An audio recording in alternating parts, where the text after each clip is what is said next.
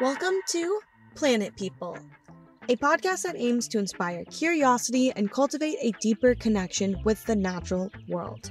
I'm Natalie Jane, a conservation biologist, eco-communicator, and the host of this podcast series. And I am thrilled to be sharing stories with you that highlight the beauty and importance of protecting our planet's wildlife.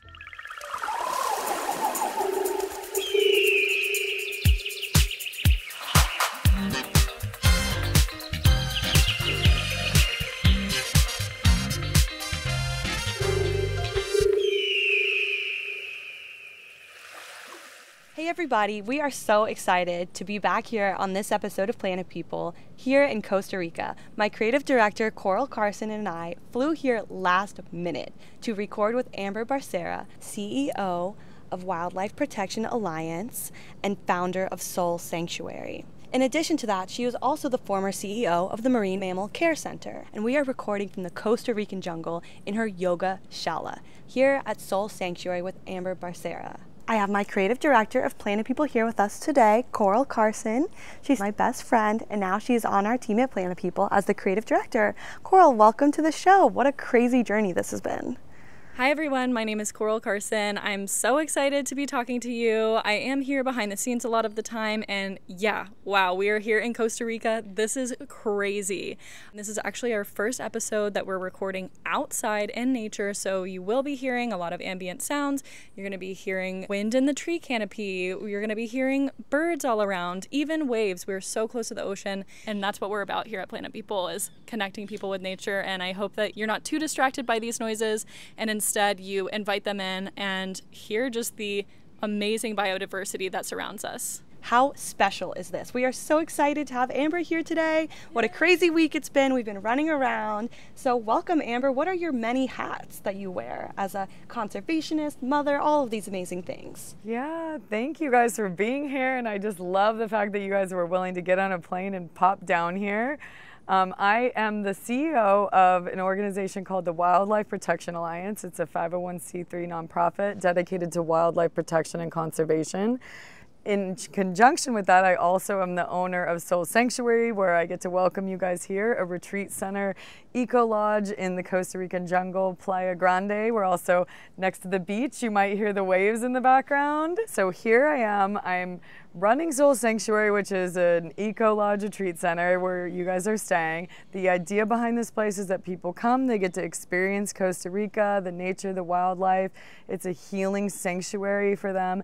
And then through that, we generate proceeds which go toward my nonprofit, the Wildlife Protection Alliance, which saves and conserves the wildlife. So it's an ecosystem that I'm basically trying to build here. I also, as you mentioned, I'm a mom. I have two boys, Mateo and Leo. They're 6 and 8, and so we call them jungle boys, island boys. They're just here running around in the background. Super mother. Yeah, it's been a wild ride and a wild adventure that I just embarked on.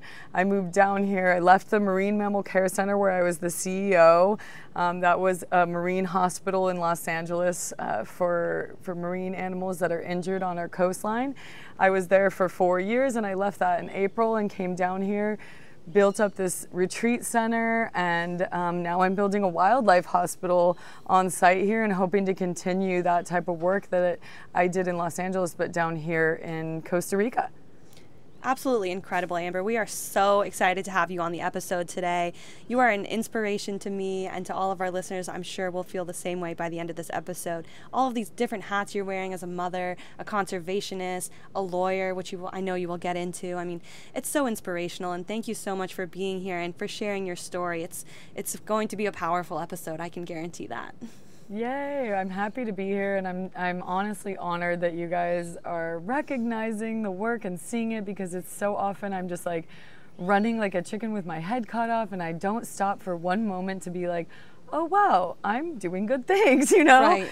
And it really just, it makes such a huge difference, and it's inspiring for me when people come and say, hey, what are you doing? Tell me about it. Like, talk about this. Everything. And just having that time and space to reflect, what is it that I'm doing here, you know? And let's talk through it today, and let me tell you my vision and my dreams and my goals and my fears, and tell us all of your and dreams. all the dirty in between stuff, and it's not easy. Yeah, the blood, sweat, and tears. It's real. This path is it's a challenge at times, but there's beauty in it, and I'm really hopeful that you know, that we're going to be able to do something really powerful and amazing here. We already are. Yeah. Let's do this episode and get to know each other and talk about how we can save the planet, you know, and spread the word about the work we're doing and all these amazing things that we care so much about. Yes, that's awesome. That's our mission here at Planet People, is protecting wildlife and being a steward of the land, and you are most certainly an amazing example of that. Aww,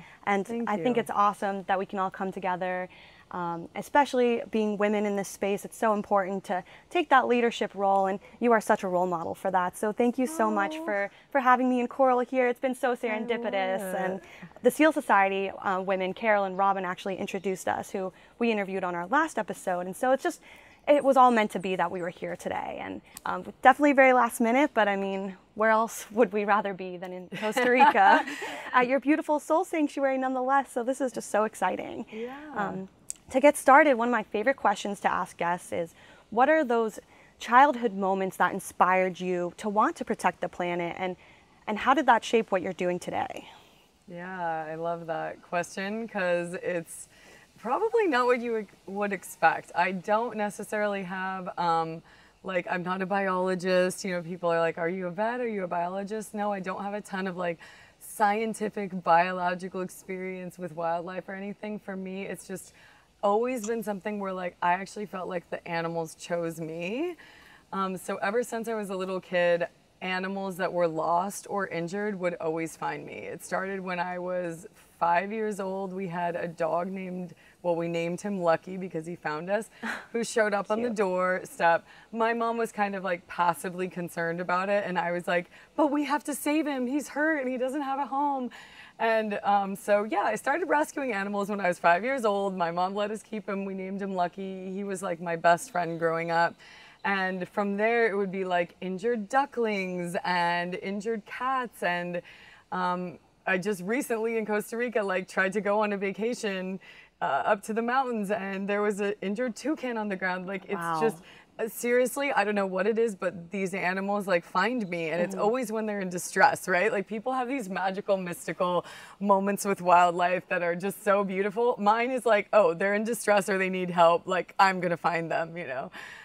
So that has kind of always been my history, and it was less about me wanting it than them coming to me. And I started listening and hearing the call a little bit deeper. Actually, when I went to law school, I started studying animal law and environmental law, and I was very passionate about how I could get more involved in protecting our planet and helping animals from an advocacy perspective, and not just taking injured, rescued animals into my home, which I still do that part of it. But I really wanted to be able to help on a bigger scale.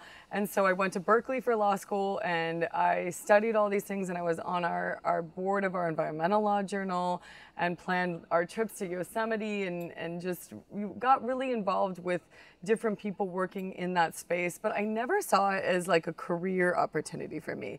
It was a hobby. It was what I did on the side. You know, I was going to be a big lawyer, big fancy lawyer, and, you know, have nice things and live in a fancy house. And I, you know, never imagined I'd be living in the jungles of Costa Rica. But as things evolved, I ended up getting invited to join the board of directors of this organization, Marine Mammal Care Center in Los Angeles. I see. And he knew I loved animals. He knew I was an environmentalist. And he asked me to join, just basically to help fundraise 10 hours a week or something. And I was like, absolutely, I love this. Like, my heart is totally here and in this any way that I can help. And it seemed like my first opportunity to really get to take some of my skills that I learned in law school and actually implement them and do something really, really great and amazing. And it turned out that that organization was actually basically on the verge of bankruptcy. So Okay. the month that I joined, like, we reviewed financials and we figured out that the organization was failing, and we were basically had to decide whether we could buy fish for patients, the marine mammals that were in our care, or whether we could pay our staff. That's how dire the situation was. And the executive director who brought me on resigned. And so here wow. I was on a board with 5 women, and we all of a sudden were faced with, like, what do we do? Are we going Right. to have to close our doors? Are we going to, you know, work our butts off to save this organization? And there was no one that could basically take a leadership role there, except I had stopped practicing law. I was raising my kids, and so I had a flexible schedule and a flexible life. And I said, well, I guess I'll do it. And so again, the animals found me, Yes, right? yes. Like, it just, the distressed situation found Called me. to you. And I was like, okay, I'm here for it. I'm going to step up. And, that was kind of the beginning of my career in, like, serious wildlife work. And I basically left behind my legal career, although I still use a lot of those skills Totally. in the advocacy work I do for animals and the environment. But it's quite the journey. change Yes, and definitely. process. Yeah, exactly. And still rescuing all the domestic animals. We have two rescued dogs, and we have a rescued cat here, and we have a rescued pig, and we have a rescued snake, and Saving we have all the animals. We have rescued chickens that came to us in, like, horrible conditions. And Goodness. yeah, so still doing the domestics, but Sure. the wildlife is where my heart is at, and it really needs our help right now. So I agree with you. And I think it's amazing that you don't come from a biological scientist background. And that's something that we advocate for at Planet People, is being a steward of the environment, no matter what your title is. Because at the end of the day, when you strip us of our titles, like, I'm a biologist, but when you take that away from me, I'm still just someone that cares about the land and the wildlife. And that's Yeah. what we need to instill in people and our listeners, especially, because it really doesn't matter. Whoa! What is that? I have no idea. That was a snake in his hand, in his talons. Seriously? There was also a That snake. was a snake. That It was looks like a hawk. crazy. I think it's a vulture.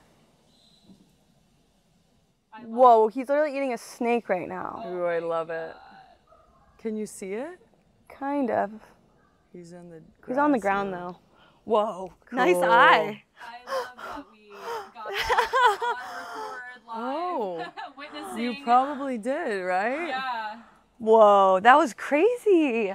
We were Turkey observing vulture with a wildlife snake. everywhere. I know. I know, Right? whoa. I've never actually seen a bird eat a snake before. It's because we have the I snake know, energy our in divine front of us. feminine. We're Yes, I love channeling. it. Oh my God, it's perfect. calling it in. So you were saying, oh, you don't have to be a Yeah, biologist. I think it's really amazing that you can share that message, and I appreciate you talking about your background and how maybe it was always a hobby for you at first, but now it's transitioning into this bigger picture for you where you did step up on the board of Marine Mammal Care Center. And what happened next? The organization didn't go under, so how did that become a happy story? Yeah, it's really an amazing, like, miraculous tale that I love to tell because it is so inspiring, and it is just like look, we can all make a difference. And yeah, you don't have to be a biologist to be able to work with wildlife. And if everyone was a biologist, then the reality is that these organizations wouldn't be able to function because you need to have other kinds of skills, right? Absolutely. Like, in order for an animal hospital to run, it's like any other business. It needs someone at the helm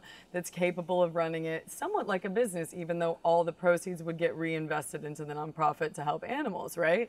And so that's kind of what I bring to the table is, I have the legal advocacy piece of the puzzle where I can be the voice for animals, and I can also understand the laws, advocate for laws to protect them, and understand how the laws can be better written or better implemented, or where enforcement gaps exist, right? So there's a lot of my background that is very helpful to wildlife, but it's also just really my business sense. So when I was practicing law, I did a lot of reorganizations, which means I had a lot of experience taking a corporation that was failing, reorganizing it, and then, sometimes it would die, and Sure. other times it would get revitalized and continue to move on. And I think a lot of times people do come at it from like a scientific perspective, or they want to help the animals, But if they don't have that business background, then a lot of these organizations that are meant to help animals aren't going to succeed because they're not approaching it from that perspective. Right. You can fill those gaps with your business and advocacy knowledge. So I think people need to look at, like, if you love animals, you love wildlife, you love the environment, and you want to help, it's kind of like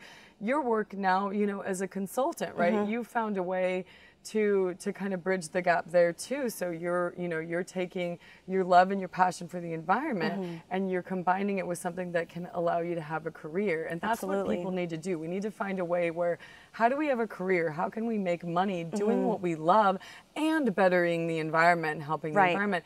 And all of us, like, we had an accountant at Marine Mammal Care Center that was a critical piece of the puzzle. We had a marketing director that was a critical piece of the puzzle. She ended up building her career with us. We were her first real job, and now she does all like social nonprofit work as a marketing director. So like, if we can all find ways to take whatever skills we have and then, you know, support the wildlife world, support the environment. We all have a role to play, no matter what the skill is. We can literally change the world. And also something that I found that was really helpful with bringing my background into this space was that I also, because I wasn't a scientist, I was a great science communicator because I would listen to what the scientists were saying. I trusted what they said, but then I would ask them to dumb it down for me. And then I would take it in my own words and I would share it with the rest of the world, right? So there's a bit of a gap where sometimes scientists get a little bit absorbed in the way that they see the world through this very specific, highly trained academic lens. Focus and that a lot of people may not understand. It doesn't connect with people, and so so I had that gift of being able to bring the work that we were doing and bring it to the average person and bring ocean conservation and some of these concepts into people's homes. And I would dress up as a mermaid. That was my shtick. I was literally an aerial mermaid. I waited a little bit to do that till I got a bit of credibility. Sure. But I would get people on these live streams. It was mid-pandemic. I'd get people on these live streams. I'm asking them for money. I'm telling them we need help, and I'm teaching them about the animals that we have in our care at our facility. And I'm showing them the kind of the fun side and the exciting side, and getting not people the super sciencey, data-oriented kind of discussion. I try to pepper that in where I could. I bring my vet in so that she can do the science talks, because a lot of people are really interested in that level of detail. But just getting people invested and making it fun. This is fun and inspire curiosity. Exactly. Because curiosity can really get the imagination going. It's like, oh, if she can do this, then I can do it too. She's not a scientist. Like, we all have a role to play, and that's awesome. And it's like, like who doesn't want to watch a mermaid and feed a seal a fish for, you know, $10 or whatever. You know, I just was like, I made it a little kitschy, and I have a theater background, and I was like, let's just roll with this. A woman of many talents. People loved it. People loved it. And, you know, it was a risk. And I'm sure there were people that were like, you're nuts. But I did as many news interviews as I could. I just put everything out there on the table. I was transparent. I was open. And I just said, hey, we need help. These animals need your help, and we're going to go under. And for perspective, our hospital was the Marine Animal Hospital for 70 miles of coastline in Los Angeles. 70 miles. That's a lot. So it was, it's a beach huge to cover. number, and you know, it's hundreds and hundreds of animals that wouldn't have gotten care, that would have been dying, injured on our beaches if we had closed our facility. So for me, it just wasn't even an option to close. That we were going to close. Of course. We were going to stay open. It was just a matter of finding the resources to do so. And I love that. You just believed in it from day one. I believed in it, and I just wasn't going to give up on it. And it was a sacrifice. I gave 1.5 years of my life doing it just as a volunteer. I got us out of the gutter. I got us out of that, like, are we going to close or not close, by doing this big campaign. I knew we needed to raise $1 million in 6 months in order to guarantee we could stay open. That's literally impressive. This kind of stuff, like doing fish interviews, fundraisers, live streams. It's pandemic, so we're closed. You can't even come see the animals, which is how did people donate? So hard to fundraise online. You know, I pivoted everything to social media. I started doing live streams like all the time, and we did a lot less mailings. We did, you know, phone calls, and we did email campaigns, and we did a lot of social media work. And then once, you know, we raised this $1 million, which came from a variety of sources, from, you know, from $100,000 donations from the city, the county, who we finally got to see the work that we were doing, to, you know, $1 donations from the little old lady who wrote us a check for literally $1. Oh my gosh. Took the time, right? I cried when her donation came in, because it was like all she could afford was $1, but she wanted to help our cause so badly that she took the time to write that check, put it in an envelope, put a stamp on it, and take it to the post office. Doesn't that just bring like tears to your eyes almost? It just shows so heartwarming. That anyone can help. People Whatever care. you can do helps. That woman only donated $1, but that probably kept me going for another 2 months. You know what I mean? The inspiration of someone who cared enough to give what might have been their last dollar on Social Security retirement to help feed a seal, right? Like that. Those are the things that can magnitude keep of you that, going. right? Is really profound. So, you know, people giving whatever they can give, and if you can't give your money, you can give your time. You can bring paper towels, you can bring bleach to clean the hospital, you know, you can bring a person that has resources like you that can give, you know? So I just am always telling people, no amount is too small. It really isn't. And your time is precious, and that's a precious, incredible resource that is so needed in the wildlife space. We need volunteers. Like, we had 180 volunteers at Marine Mammal Care Center. The number of hours that generated for us in manpower, we would never have been able to fundraise to pay the staff to be able to do that. A lot of nonprofits need that volunteer help. When I took over, I had to slash our budget incredibly. I had to lay off a ton of staff, and we had mostly volunteers, including myself, of course, running the whole organization. So what happened after those 6 months? So you raised the $1 million? We raised the $1 million, and we exceeded it. We raised $1.4 million in that time. It was an incredibly successful campaign that I believe was based on a few things. Transparency, directly telling people where we were at and just saying we need help. Yeah. In this society, we've become so disconnected from others that we want to do everything ourselves. We're hyper independent. I can do it. I can do that. And we hide our problems from people. And it's because it's scary. We don't want to admit that we're on the verge courage. of, it does. Takes courage to ask for help. And it's a risk. You put yourself out there, and people don't want to throw good money after bad. And that may be the thing that kills you. But I just had faith that when people saw what we were doing and they knew how we were in trouble, they were not going to let us fail either, and they didn't. And the community really rallied, and everyone came together. And but that wasn't the end, right? Then we had to keep going, and we had to get to sustainability. I see. And so then we had to start rolling out. You know, it was no longer a mermaid on the live stream just being silly. We had to, you know, I kept doing that for fun, but we had to really, you know, we had to get focused, and we had to get consistent long-term support. And when I left that organization in April of last year, they named me to their emeritus board, which, you know, is funny for me because I'm 39 years old, and, you know, to me an emeritus board is like when you retire and you're, in your 70s or 80s, but it's like, to me, that place was my legacy, and I'm like, I'm honored to, you know, be on the emeritus board, but I left in April of last year, and we had a $2 million budget when I left, you know. So, and we were sustainable, and I got the organization stable, and we brought on a new CEO who came from the Marine Mammal Center up north, which was $12 million a year budget. So we just, you know, we leveled up. Like it was. I have goosebumps. We got hearing this story. Like this is such a success. It is. And you were able to step up and be a leader, and this is just what happens when women step into leadership roles. We care. We are not going to give up. We are doers. Right. No, and it was amazing because when I say, you know, I don't know if I mentioned earlier, we had 5 women on our board. So you did say that. I was so excited to hear that. I was like, yes, of course. Like, amazing women, and it wasn't just me. You know, I was running the organization from like the CEO position, but these board members, I mean, we had some that were in the pens with the animals, working with the animals. We had one of them was a veterinary surgeon, so she was doing our surgeries for free and still does. Another woman was a nonprofit leader herself, so she gave us so much guidance and she was our treasurer, and she was helping with all the finances and to get everything coordinated. Another woman was she ended up later, once I became the paid CEO of this organization for the remaining 2.5 years, I would become the paid CEO because we couldn't find anyone to replace me, actually.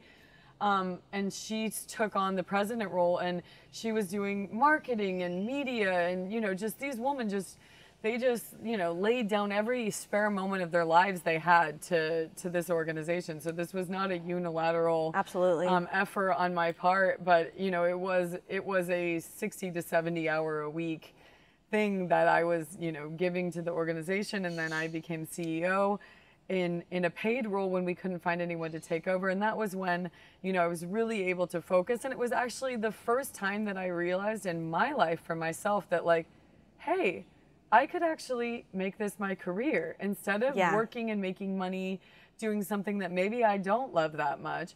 I can make some money. You know, I'm not going to be rich. I'm not going to have the fancy house and the fancy car off of this.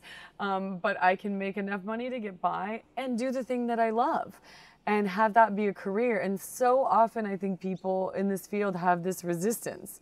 They volunteer at the animal charity that they love, right? But they don't ever think about working there, or it's too hard to break into that space. Well, like, You're an look example. at me. I joined the board. I worked as a volunteer for 1.5 years. Like, do that. Yeah. Go volunteer. Get your foot in the door any way you can. And eventually something's going to open up for you if you trust and you take a risk, you know. We'll eventually get to talking about my place here, but this is a huge risk, you know. Of course. I sold everything I had, and I gave up everything, and I gave up all my security, and, you know, I hope that the universe will catch me, but these are the things we have to do because there's just not enough money in the nonprofit space for it to be a sure thing. We have to find creative ways that we can fund the work that we're doing. Innovative. But we have to make it our full-time job because the planet needs us, and the planet can't have us be a hobby, right? Like, the planet can't be our hobby, you know? That's a great quote. Because it needs our full-time attention. So, and I think it's been a hobby for far too long, and now it's becoming a full-blown career. The consequences of that are apparent, and we need more people that are willing to give their lives to this. Well, you certainly are an exemplary model of that. I'm trying. It's amazing. I mean, hearing this story, it's like not only did you bring the Marine Mammal Care Center back to a sustainable operation, but you were able to see how you can transition your love for wildlife from a hobby to like what you're doing now and how it's shaped your journey today. And there's so much beauty in that. And meeting you and learning about how it's evolved, it inspires me because I would love to do that one day. And you're doing it. I'm doing it. We're doing it. Yes, we are doing it. You're right. I need to remind myself that we are doing it, right? Well, you do have to remind yourself. Yeah, because that's the thing. It's really easy to forget, and nonprofit work is extremely, these conversations I have with people like you are the rarity, right? For the most part, I'm giving. I'm working myself into the ground. There's no one there to be like, bravo, you're doing a great job, right? You have to celebrate your own successes. You do. You have to constantly tell yourself, like, you have to give yourself your own gratitude and your own kudos and your own acknowledgement, because it doesn't really come from the outside world. And also, when it does come from the outside world, if you're fixated on that, you're not doing the good work. Going to be fulfilled either. You're not doing the right work. Your work is outwardly projected. You're looking for attention. And there's unfortunately, there's a lot of people out there. And when we talk about Wildlife Protection Alliance, we can get into some of those details because I was really inspired in my time. There's people doing the boots on the ground hard work that no one sees, that no one's highlighting, that no one's putting on these podcasts. And then there's these organizations that are all about the appearance of the work they're doing. They're all about the ego of the people that are participating in the activity, and they're doing very little good work for our planet and for the wildlife. A little bit of greenwashing. All the money, right? It's greenwashing companies. It's even worse than that. It's places calling themselves conservation organizations that literally are either not doing conservation or they're not. Like roadside zoos, for example. Yes, exactly. If those aren't accredited under the AZA, then they're exploiting animals for profit, the opposite of conservation, right? We are going to take a brief pause for our listeners tuning in to briefly define what an AZA accredited zoo and aquarium is and why you should seek those out rather than a roadside petting zoo. So what is the difference between those two things? An AZA accredited zoo meets the highest standards in animal care and welfare and provide a fun, safe, and educational family experience. In addition to that, many zoos, especially in California, dedicate millions of dollars annually to support scientific research, conservation, and education programs that offer support outside of being in a zoo. For example, the San Diego Zoo or the Living Desert Zoo oftentimes do hands-on, boots on the ground research where they are restoring an endangered species to the wild. So it's really taking that action outside of the zoo setting and doing more conservation work beyond seeing animals in captivity. And to provide that contrast, a petting zoo is usually some sort of roadside exhibit where visitors can approach and pay a low fee, especially children and adults and families, where they come and they can handle and pet animals and feed the animals. And this is where we really start to see this line being blurred in terms of the correct pro-environmental and animal behavior, because when we go to petting zoos, we think it's okay to pet animals in the wild. And that's why AZA accredited zoos are a much better option to choose rather than going to a petting zoo, because they offer that educational element and that inspiration that's through a safe manner where you know your profits are going to benefit on the ground research. Whereas at petting zoos, they are oftentimes exploiting these animals for selfies with tigers and sea otters. And we talked about the sea otters in the hot tubs a little bit. I'm not sure if you've ever seen those viral videos, and there's tons of selfies online with tiger cubs. And that is what we are trying to deter people from doing, because it encourages the wrong, disrespectful behavior in the wild. I do always try to say, like, you're doing it, right? Like, Thank the you, more yes. we can support each other and point out others that are doing great things and uplift the voices of the people, the little guys that are doing the boots on the ground work, like, we need to unite, and we have to uplift each other, and hopefully, like, the audience that's listening now will learn discernment and learn to recognize and see, you know, and I try to empower my audience to see the difference. Absolutely. How do you know whether something is a legitimate operation or not? You know, these are the things to look for, right? That's Totally. important, because people that aren't in this space, they don't know better a lot of times. It's not, you know, it's not that they're trying to support organizations, they just don't know what to look for. So but yeah, it's amazing. It's so nice to have these kind of conversations, because I do get to step back personally and look back, because a lot of times I'm just running a million miles an hour full speed ahead. You have to take a second and realize all of the work that you have been doing. Yeah, and stop and reflect and think about some of the successes, and it's important to share those too, because there's so much out there in this space now that's doom and gloom. And it's depressing, and it's our planet is on fire, and the animals are dying, and that is all real. But we do also have to look at, well, what happens when we try? What happens when we work against that? Can we combat it? And so much of the work that we did at Marine Mammal Care Center was, like, every day I had this philosophy, like, one life, save one life, save one life. And that's actually where part of the inspiration for Soul Sanctuary, my retreat center, is soul means the sun and also your soul internally. So it's like this spiritual concept, but it's also SOL, save one life.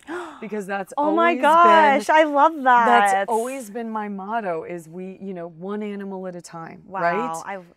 This full circle moment that you're going through is so cool. So save one life. Right. Save your own life too. Yeah, and connect with animals, connect with nature. Never thought of the save your own life. Well, being in nature is how you can save yourself from yourself. It is, and that's my philosophy behind Soul. But we would have these injured animals come in, and you know, sometimes it would be, I would learn things about, we'd have a lot of dead animals, you know. What kind of animals, so our audience knows?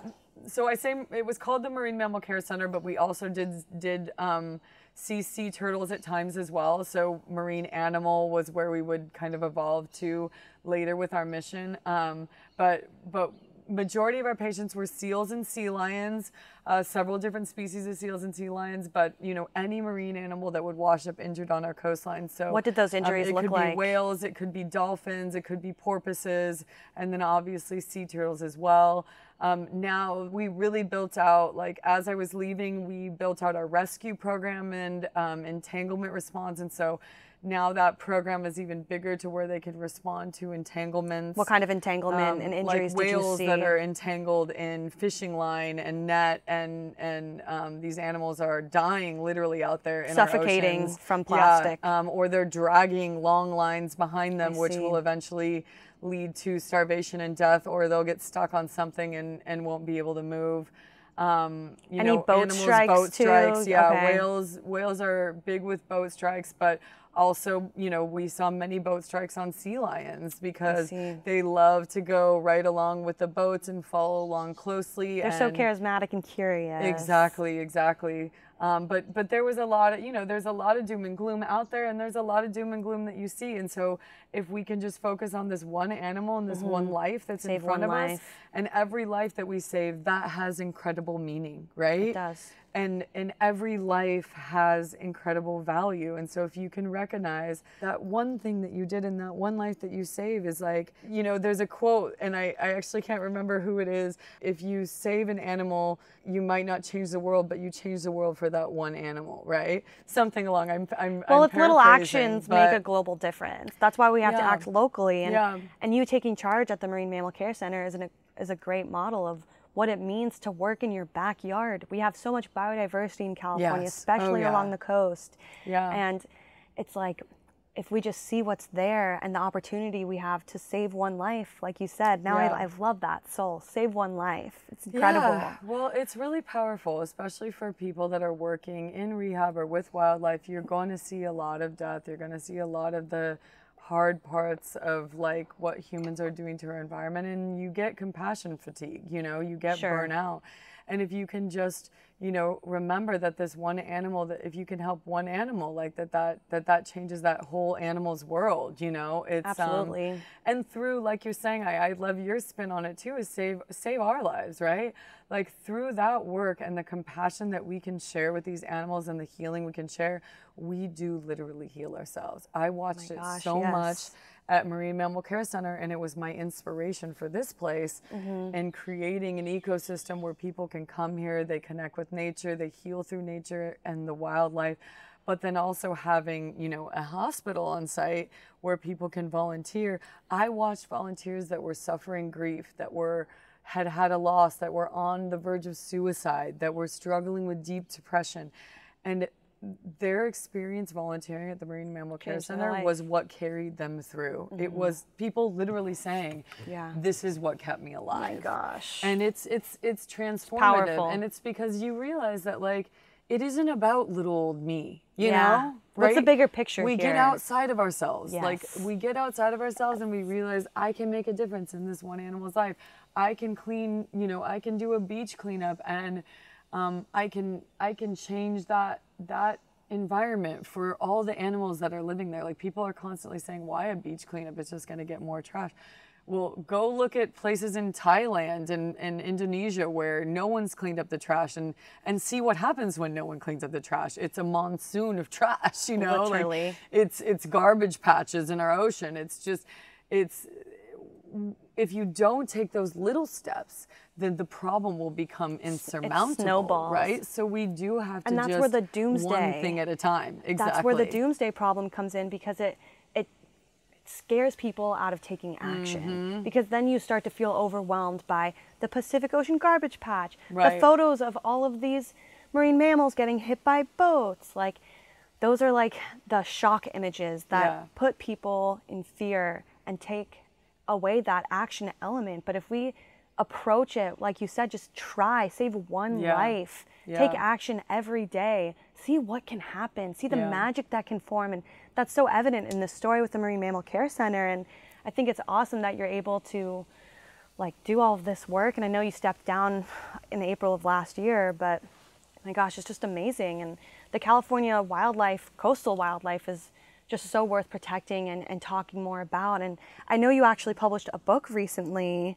about coastal California. If you want to share all of that with our audience, I think it's so awesome. Here we have it the book is. here. It's so cool. weird. I never really had on my list of to-dos to publish a book, but like it probably is one of the things I've done in my life that I'm like the most proud of, and that I was actually able, we were saying it's hard to be proud of yourself, it's hard to celebrate yourself, but this book, I think, because it's celebrating the wildlife of California, and it's also celebrating some incredible organizations that are up and down the coast that are doing really good work.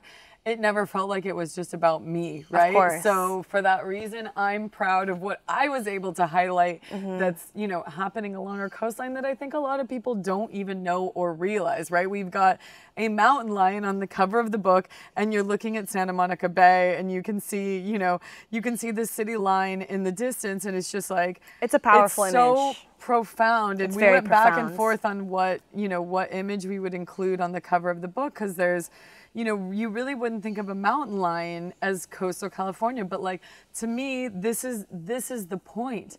We are coexisting with incredible wildlife in our backyard. It's incredible. And a lot of people don't realize it. And so with this book, I wanted to do a couple of different things. I wanted to highlight our incredible biodiverse coastline and what animals are there, that the species that people might not even know about in their backyard. I wanted to highlight some of the challenges that are facing these animals, right? So I'm never going to sugarcoat stuff. Me neither. The solution to our planet's problems is not to pretend it's not happening and do this toxic positivity where, yeah, everything's going to be fine. It's all fake. Like, just keep doing, just keep doing what you're doing and recycle, reuse, reduce, and recycle, and use your recycled water bottles. And, like, I'm never going to be that person.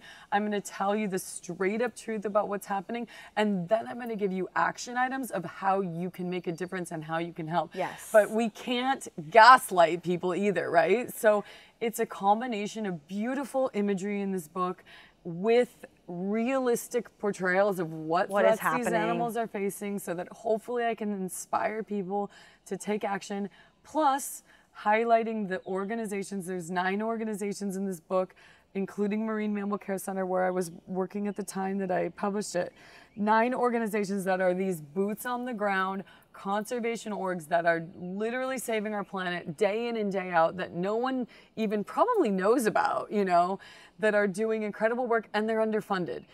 And so the beauty of the book was, this is a resource for fundraising for them. And so all the proceeds from the book went to these organizations that are featured in it. So, oh, wow. Yeah.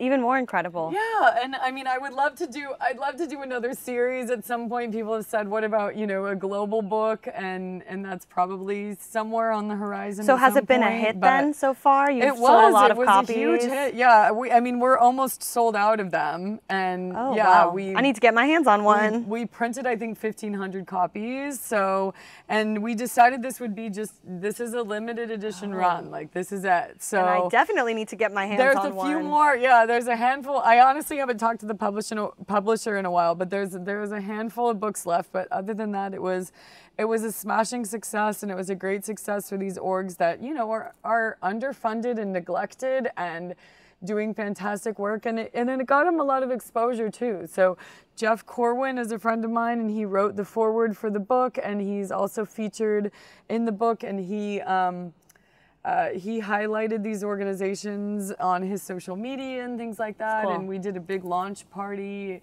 They got a lot of publicity, came to California just for the launch party. Like, really humble, really incredible person doing great work for our wildlife that a lot of us grew up watching on TV. That's right. I actually just saw him speak at a conference at the Living Desert Zoo. Oh, cool. In Palm Desert, and he was the keynote speaker. Oh, amazing. Yeah, I mean, he's just still, bringing so much attention to wildlife, and also to all the organizations that are doing really good work around the world, helping these animals that just have so much less focus on them.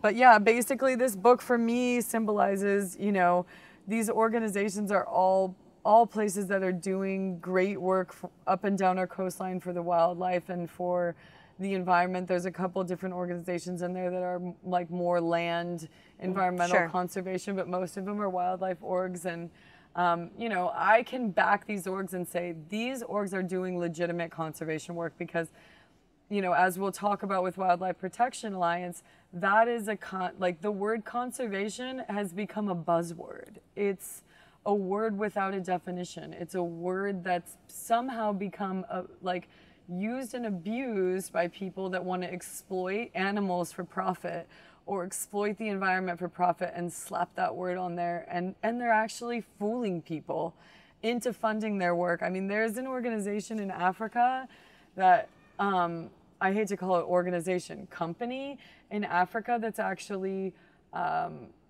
doing canned lion hunting.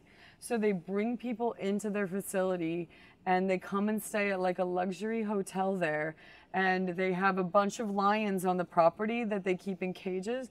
And then they release the lions and the people go and hunt and shoot the lions. And they are calling that conservation. Interesting. And the basis behind, the logic behind that is that the lion population was not coexisting with the African like wildlife, and it was, you know, and livestock and things, and the lions were maybe over hunting some of the wildlife, and they were also hunting some of the domestic animals. Well, you know, we know, being in this space, the solution to that type of thing is working with the farmers and the local indigenous populations on coexistence. But their idea is that we cull the lion population. And so they are saying it's conservation.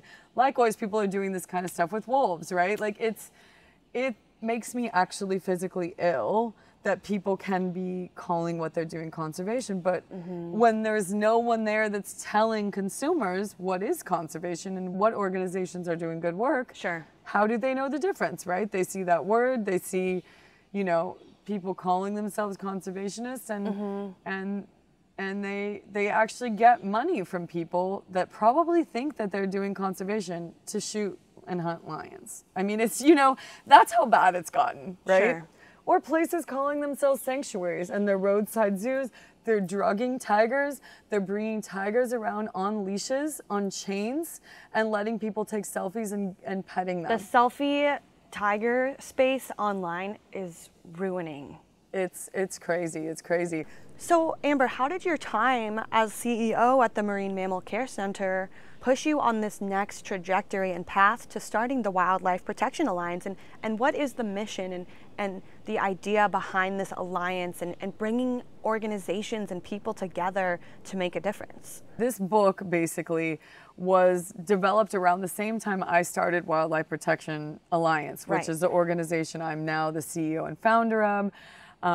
And we started it because of these concepts, right? Because we felt like we were the little guy. We almost went under, but we were doing great work. And there were people out there with millions of followers that were not doing good work. There were people out there with millions of followers with seals in their bathtubs, you know? Taking selfies. Exactly. That people doing otter in the jacuzzi experiences, charging a bunch of money, and they're still out there. Like this is not like this is not a rare thing.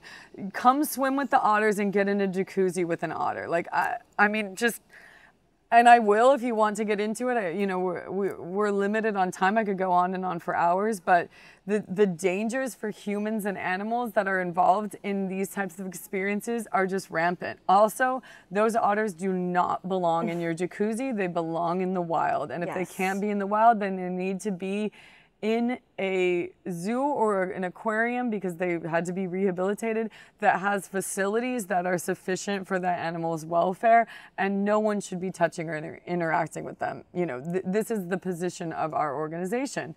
But we saw, you know, those places having millions of followers and getting tons of views, and we were struggling to stay open when we're doing amazing work Protection Alliance. No, Marine Mammal Care Center. Okay. And we're sending them out into the wild. And so actually my vet, Dr. Lauren Palmer, who was the vet at Marine Mammal Care Center, and we were the ones that felt so strongly about this, and we decided to form this organization. And so all these orgs that are in my book, Coastal California, the Wildlife, that are featured, are all orgs that are part of this alliance, that are part of this push toward what does real conservation look like and what does it mean? And it is an amorphous, ambiguous concept, but it's like we can show what it means by showing the good work, by providing examples of how you interact with wildlife. And, you know, we have regulations, basically guidelines that we promulgate that say, this is, you know, how you interact with wildlife in a captive setting, that shows that you are treating these animals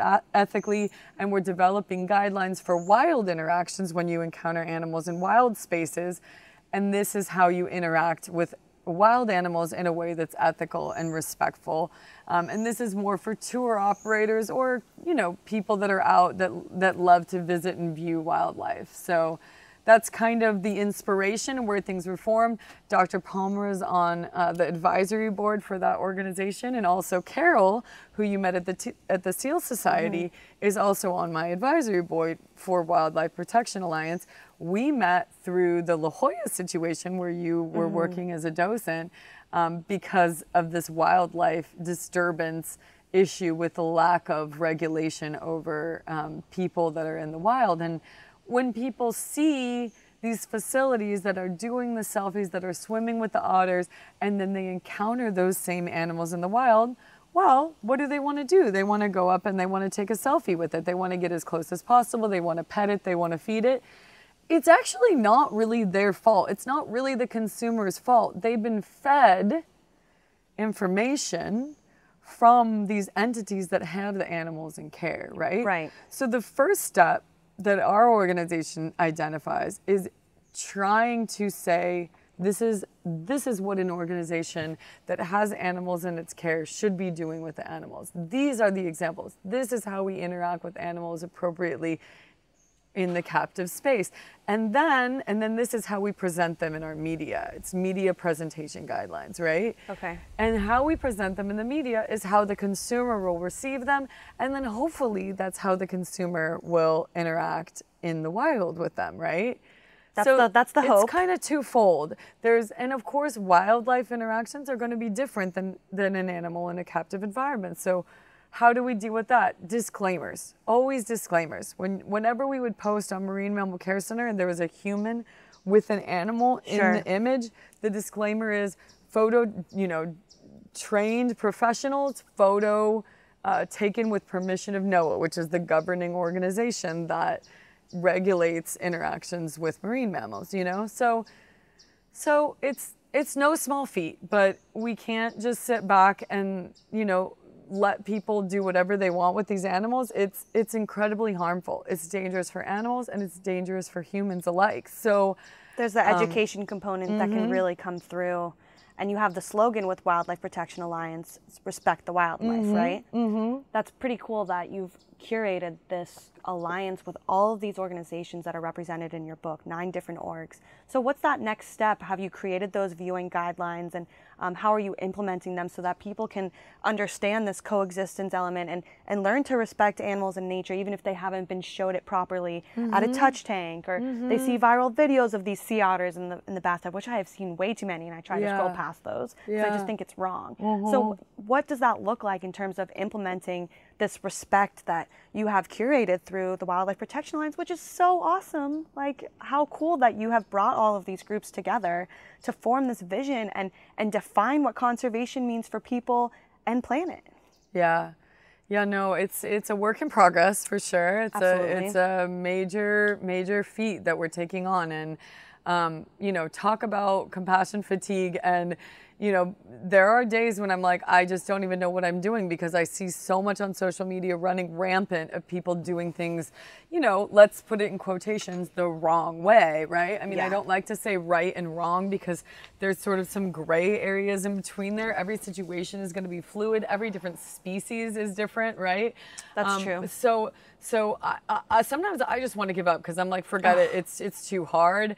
I'm not going to be able to get to enough people. And sometimes I even see people that I believe are people that know better doing some of the wrong things. And so it gets really discouraging. That is discouraging. I can understand that. But it's like, again, we go back to save one life. Okay. So if I protect one animal from getting pet or getting hit with a rock or getting I've seen that pushed, all too many times in getting La Jolla. pushed off of a cliff because someone tries to get too close and take a selfie and a baby falls off a cliff, which I've witnessed myself multiple times in happen, La Jolla Cove, right? with the sea lions, or yeah, exactly. So we save one life, we save one animal, it's better than nothing, right? So it's like we just can't give up, we can't stop. And you mentioned something that I want to address really quickly, which is you scroll past those, and I tend to often do the same thing, but I think we need to actually have a movement where, and this is where we came up with Respect the Wildlife as our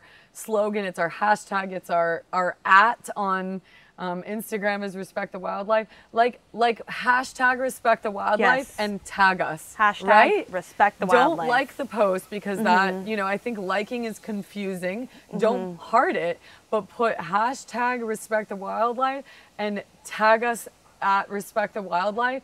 And if we can go on and comment what the appropriate behavior was there that should have happened, and whoever goes in those comments and is outraged, clicks on that and follows us, boom, we just turn that negative post into a positive for us, because those people found us, they found our viewing guidelines, Sure. they found our list of partners that are doing good work, and we can spin it, right? Yes. So that's what I'm telling people to start doing in terms of creating a movement around respecting wildlife, and how do we combat these people that Totally. are doing it wrong. Don't get on there and rage and be a keyboard warrior, because that actually just puts so much energy into what they're doing. Just tag us, right? Right. And then we will respond in a professional way.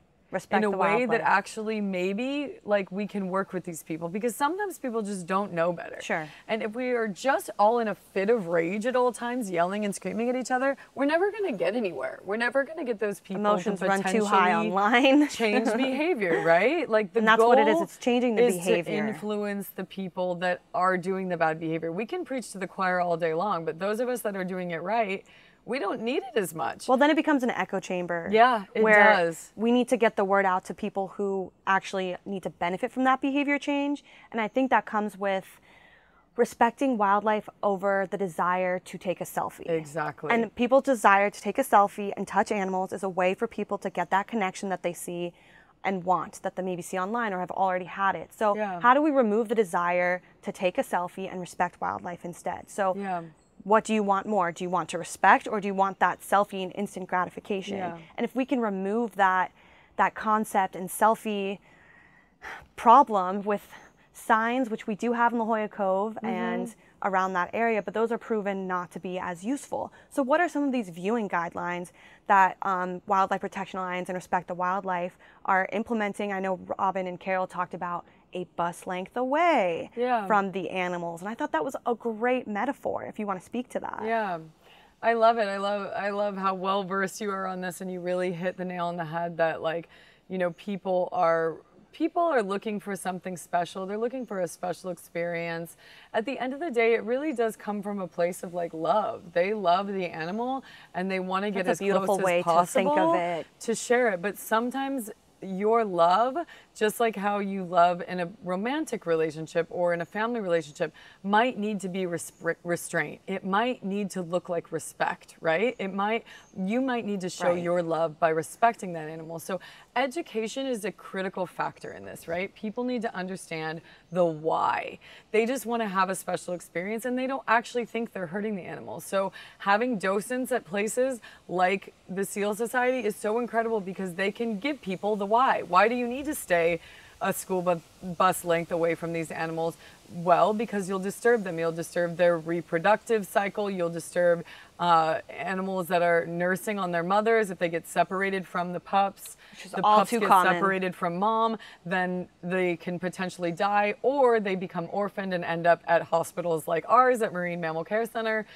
So if people can explain to them the why you should stay a certain distance away, I find that actually the majority of people do actually respond and listen to that. So education is a big factor, but it's also consistency and it's also simplicity, right? So people like things to just be simple. You're on vacation, right? You're going you're viewing La Jolla, you're down here in Costa Rica and you see monkeys in the tree.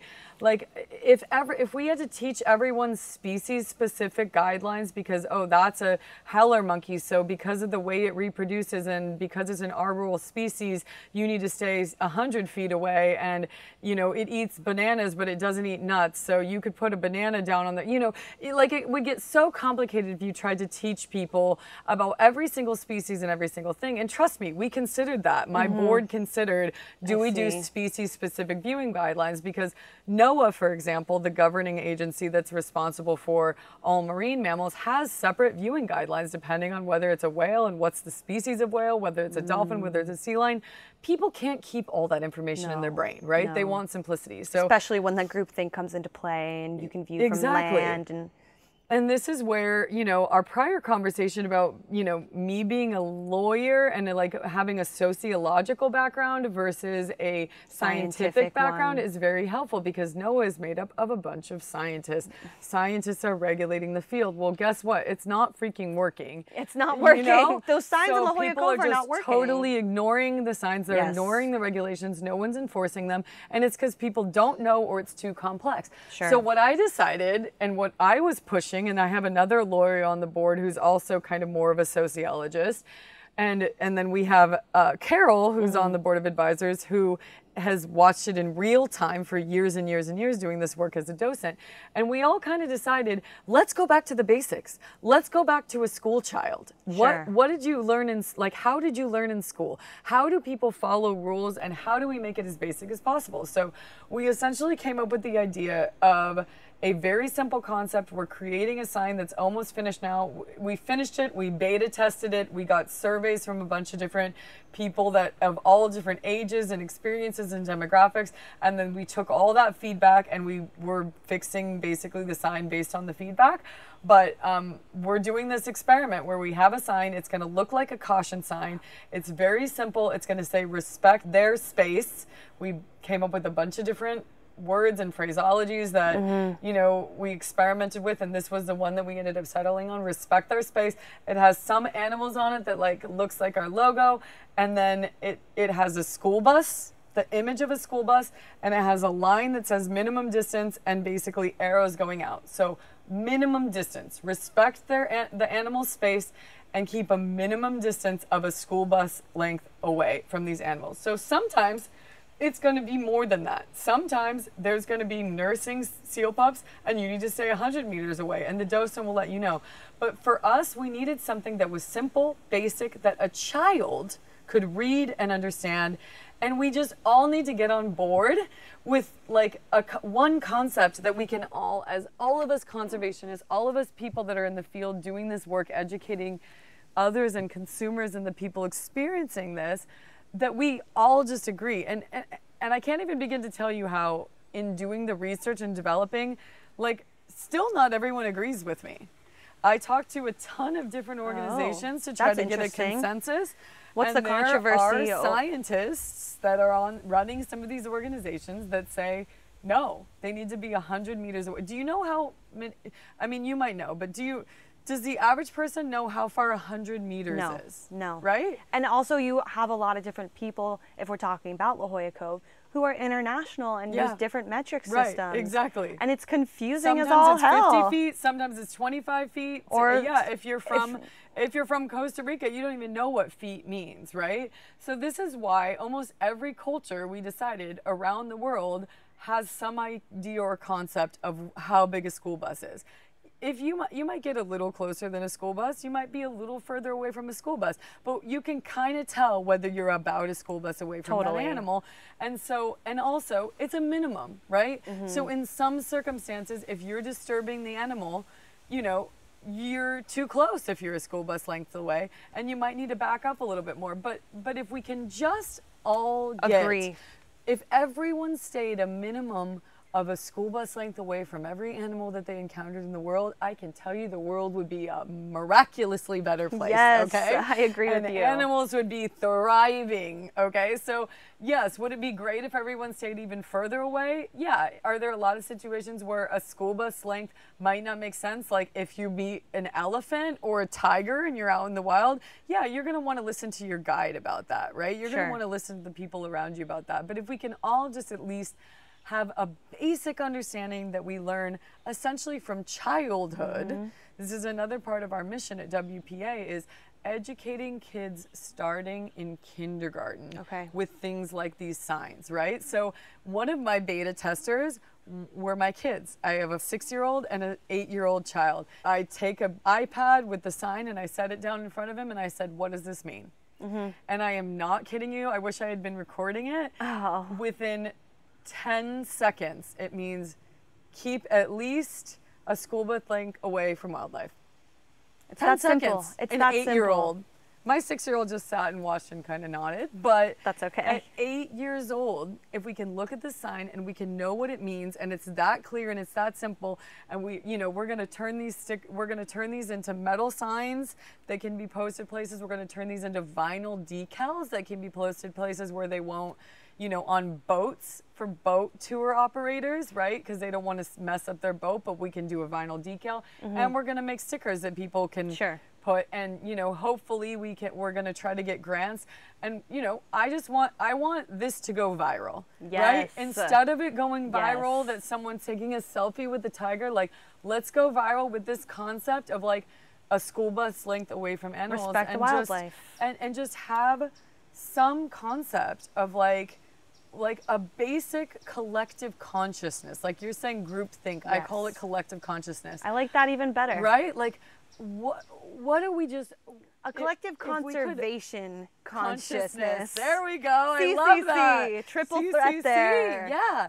If we can just all agree on this one thing, my God, like the world would be such a better place. So that's my goal, and I might get pushback on it, and some people might not agree. And I agree with you because it provides a metaphor for people to understand. You have a visual imagery. Everyone knows what a school bus looks like. Not everyone knows what 100 feet looks like versus 100 meters. Yeah. So it removes that confusion by bringing in like that visual sense, and everyone knows what a school bus looks like. Yeah. So it's like, and you from know here it to from there. the time you're a child, yes, right? Exactly. So I also find that with my 6 and 8-year-old, like they know a lot about wildlife because they're around me all the time, right? And like they get it. There's something about there's a process our consciousness seems to go through as we grow older, where we become more separated from nature. We become more separated from the earth. And I work a lot with indigenous tribes, like here at Soul Sanctuary, through plant medicine and things like that. And these tribes, they haven't even left the jungle, right? Like their whole lives. And they just get it. They coexist with nature. They even sometimes hunt nature, but they respect nature. They live within nature, and they have to. They have to survive. To survive. They have to pay attention, and they have to be connected to the earth. And we don't anymore. Our consumer culture has made it so that we can be so disconnected from everything. And we just consume instead of create. Yeah, consume everything on earth until there's going to be nothing left. And you know, and the animals, you know, oh, they'll find a way, they'll figure it out. No, absolutely, they actually won't. We need to be a voice die, for and them. as these species go extinct, as these trees are cut down, it impacts us. And once we realize that, it'll probably be too late, right? So it's like, my goal here at this place, and you know, we can talk about that a little bit later, but is to really get people reconnected with the earth, with nature, with its creatures, and with some of these basic concepts that we honestly had when we were children.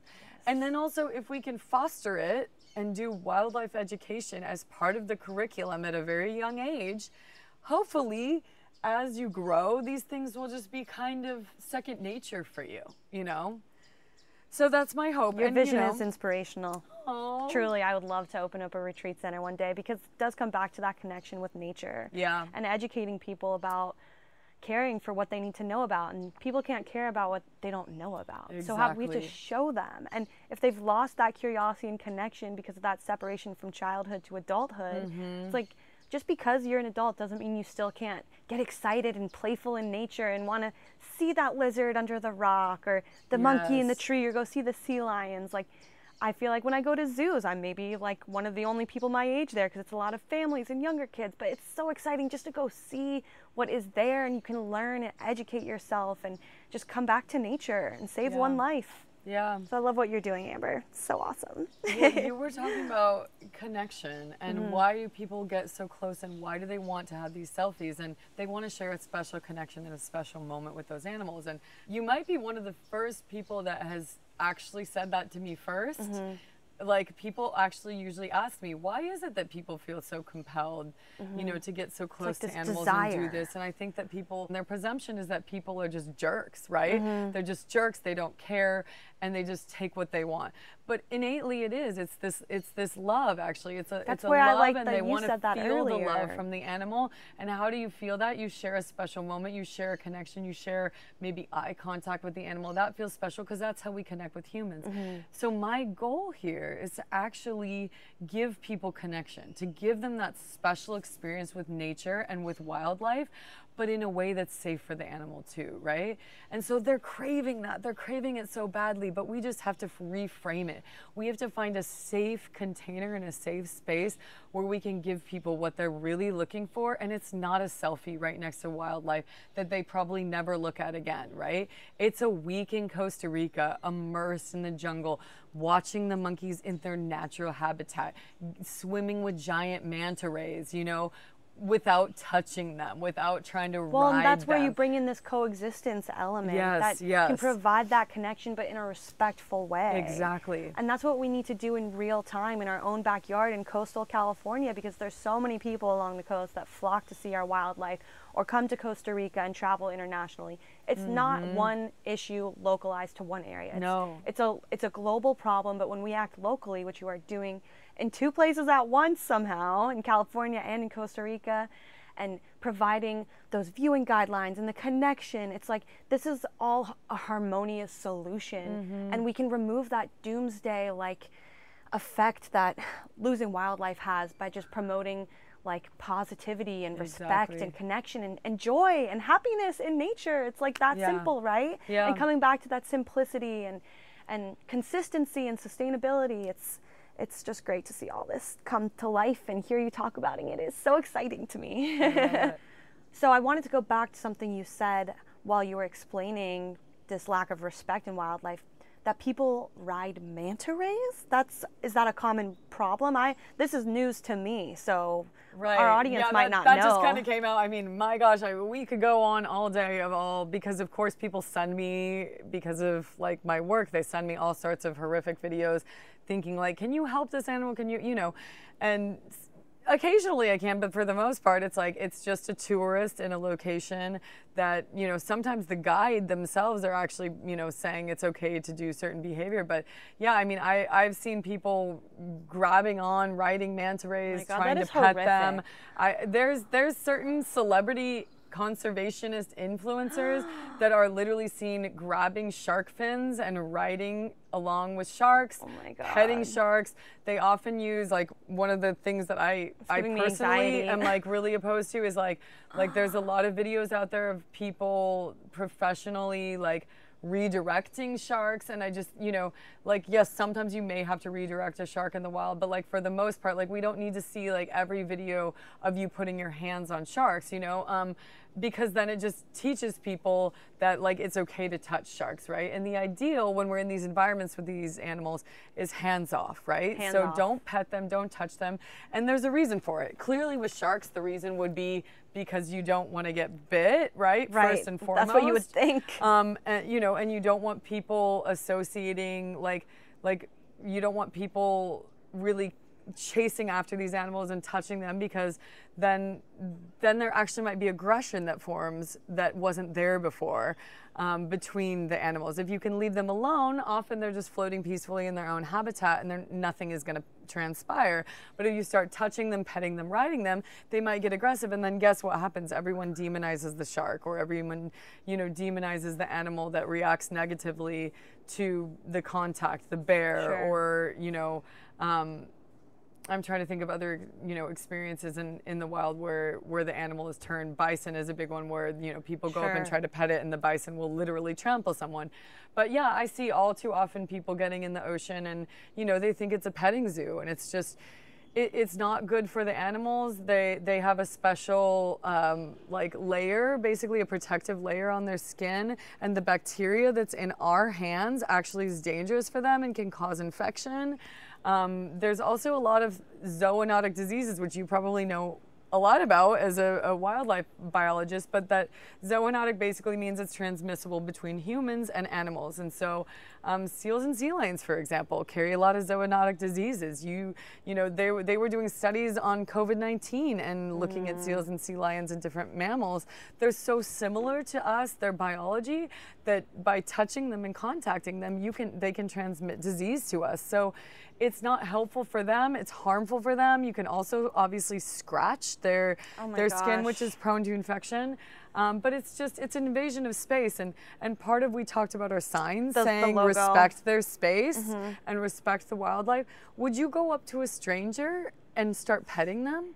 Would you go up to a stranger's child and like do a piggyback on them? No. Would you go up and like start kissing That's a a great stranger's kid point. on the face? That's a right? great point. You wouldn't. Stranger danger. Stranger right? danger. Respect their space. Pretend that that's a person that you just encountered, and give them the space that you would give another human. You wouldn't go up Absolutely. and start physically touching someone that you don't even know. So why would you right? do that to wildlife? Caressing their face or riding them? Well, and something I like to ask people is, what do you think this animal is feeling and thinking about as you're touching them? Yeah. What do you think they feel? Have empathy. We lose this sense of empathy when we interact with wildlife, but when you bring that people element in, like you said, like, you're not going to go touch another stranger's baby. Why would you go touch a seal pup's baby? No. It's like, what do you think they think? Yeah. And I'll let our audience ponder on that one. I think often, you know, I mean, I think it's important to actually answer that question, and you can go a bit more in depth, because I actually think a lot of people believe that the animal likes to be touched. I think it's like a dog. We have domestic animals, we have pets. I actually think they think that petting the animal is showing their affection. Again, creating connection, having a special moment in exchange with that animal. I'm gonna tell everyone, and I'm gonna answer the question for them, they are terrified. Yes. There are all sorts of studies that have actually been done, scientific studies that show animals, when we bring them into the captive environment to rehab them, they are terrified. We've done, you know, EKGs and EEGs and studied the brain activity and the stress levels and the cortisol levels of these animals when they just come in, and we're helping them. We're saving them. They're injured. They need us. And they are absolutely terrified. A lot of really sensitive birds and animals will die from just us trying to help them. That's how scared they are of us. Right. We look like Godzilla to them. Right. They can't understand our words. They can't understand our body language. Most animals are absolutely terrified. When an animal starts vocalizing with you, you're not having a cute chat. No. They're warning the animals in the area that there's a threat and there's danger here. It's so rare that there's an interaction with a wild animal where they feel safe around you. If there's going to be, it's probably going to be because you kept a school bus length away. Right. You didn't disturb the animal, and you simply observed. That's how you can have a special moment that feels good to them. Yes. And again, then we have this collective conservation consciousness. That animal, that whale that you're in the water with, that manta ray that you're in the water with, has a universal consciousness as well that's shared between all species. When they see humans as coexisting with them, as loving them from a distance, as admiring them with love in our hearts without needing to touch, It's an admiration. then they relax into their space. They are less threatened of us. Instead, now they see us as threats on all levels. We're whaling, we're killing them, we're stealing their babies, we're separating their babies, we're taking boats and we're hitting them and killing them, right? I mean, we're creating fishing lines that get entangled around them. Like right now they fear us. And so let's fuel that collective conservation consciousness, all the words. Let's fuel that, and let's give the whales our love by respecting them, and let them send that beauty out into the universe and raise the vibration of the planet. Yes, raise the vibration of the planet. I mean, we're getting a little hippie here, but like that's probably going to happen as we start talking about my retreat center and stuff. And you know, I just think to be continued, but I think you as a wildlife biologist should talk a little bit about, you know, the science behind these human-animal interactions, because people do think it feels good for the animal, and it 100% does not. And that scientific term is called anthropomorphizing. Yeah. Humans put this spin on it, and they think this is what the animal wants because it's what I want. But you actually have no idea, because your desire for this selfie is so much stronger than your own respect for that bus length away from the animal. Yep. So I think we all too oftentimes want to believe in the good of humanity, which is great, but that's not what the animal is thinking just because you're thinking that's what they like. If you're touching that seal and they're looking up at you and fluttering away and making noises and trying to get away, you need to have like common sense to read the environment around you, that these animals are signaling they feel threatened by you. I always like to say, when I was a docent with the Seal Society, if the animal is responding to your presence and looking back at you, and they're starting to move, you are too close, and they do not like that attention. Maybe if it's on their own terms, if the animal comes up to you and you're swimming in the water and diving, but that's which not, does that's happen. Different. It does, and that's something okay. we address and talk about too. Again, if you are maintaining your distance and an animal approaches you, again, use judgment, because sometimes it might actually not be safe, right? Judgment. But also, you know, that's an education thing, right? So we have to educate people about things. It needs to be, wildlife education needs to be a part of curriculum in schools. And you know, and also docenting needs to be something that's praised and supported, as opposed to, you know, people sometimes look at docents in areas and they criticize them. We've dealt with it all too many times with the Seal Society. Getting bad publicity, saying that we're aggressive, and we're putting our hands on people, and it's like, don't demonize the people trying to make a difference for wildlife. We're all here for the same reason. It's because we want to see animals. Let's do it in a way that's respectful. So thank you so much for doing that with WPA and Respect the Wildlife slogan. I'm trying.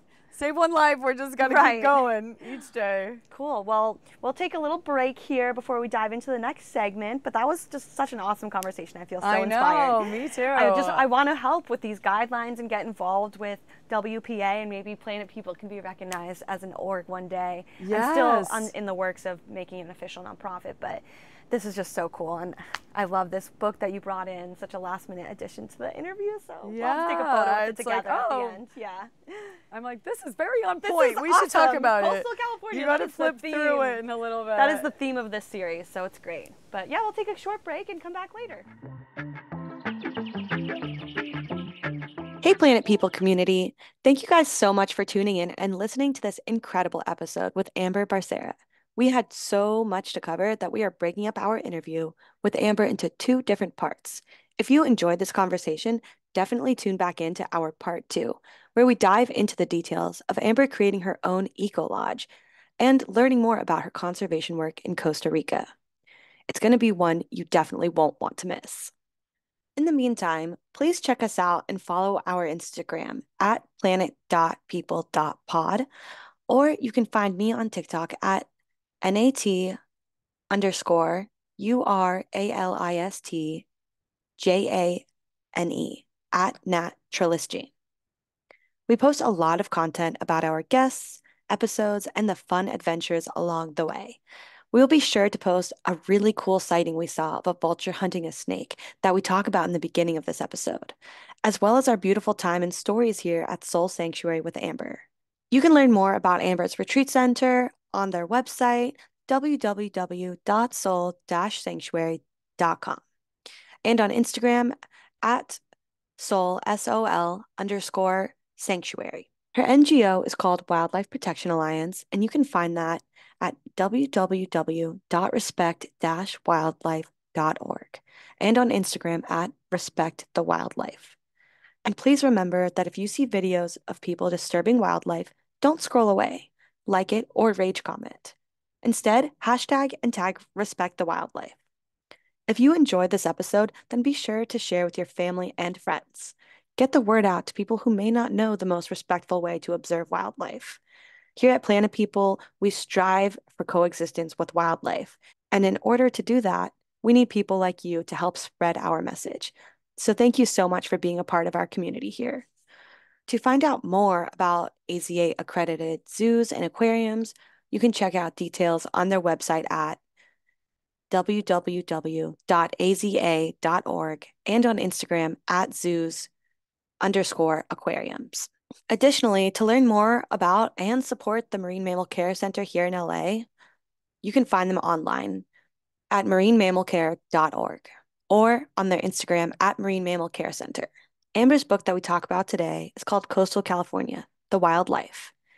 It's filled with gorgeous photography that would make for a lovely coffee book. Try and get a copy of this stunning book if you can. The amazing organizations that Amber highlights in this book are the following: the San Diego Humane Society, Project Wildlife, and you can find them on Instagram at SD Humane Society, the Marine Mammal Care Center, at Marine Mammal Care Center, the Cougar Conservancy, which is run by a colleague of mine, Karina Domingo. Shout out to Karina for starting the Cougar Conservancy, which you can find on Instagram at Cougar Conservancy.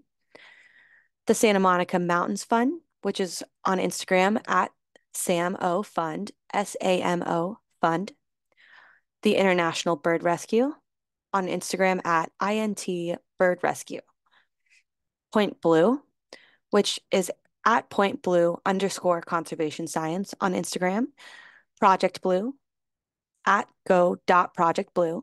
Shark Allies on Instagram as at Shark Allies, and the Sea Otter Savvy, which is also on Instagram as at Sea Otter Savvy. You can find all of this information with direct links in our show notes. Thank you all for listening, and stay tuned for part 2. Good. What were your eyes blasting over? I thought maybe we had There was a- monkeys. There was a a squirrel. crazy squirrel. It was like Oh, albino. wow. It was like an albino really? squirrel that had a black stripe, and it was I've never so seen a squirrel cool. like that before. Wild. Either. That Ever. was, I was like, what I couldn't was see that? what you guys were looking at. I I was know. like, I just get distracted. their It's eyes are classic exploding. ADD. In this episode, we saw so much justice. Yeah. You should say Literally something a about turkey that. vulture, snakes, like what? Thank you for tuning in to this episode of Planet People. We are thrilled to have you as part of our community of wildlifers who care about protecting the planet for future generations to enjoy. We hope that by listening to this podcast, you will be inspired to connect with nature and become a steward of the planet by getting involved and taking action with your local community conservation organization. Until next time, stay positive, Planet People. Thank you to my team here at Planet People. This episode was produced by Natalie Jane Sybil, Coral Carson, and Hugh Carr. Edited by Coral Carson. Theme song by Hugh Carr under the artist name Flama. Thank you, team.